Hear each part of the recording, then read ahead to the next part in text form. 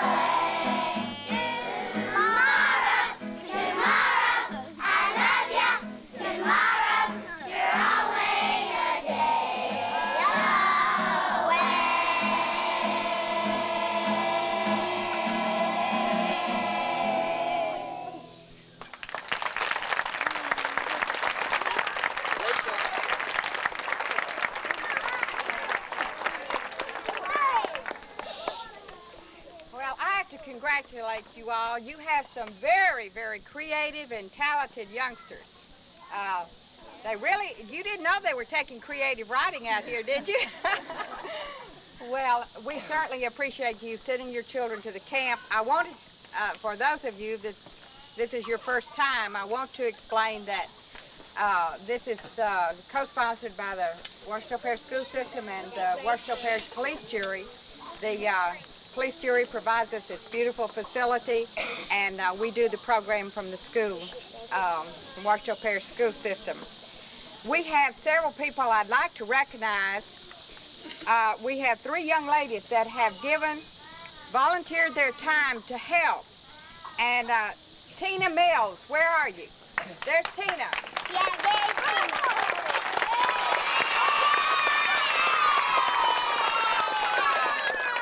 And Boo Sanders.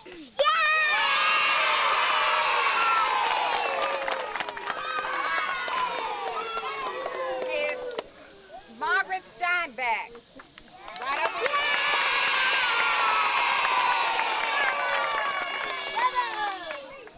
I'd like to, is Monty Parker up there?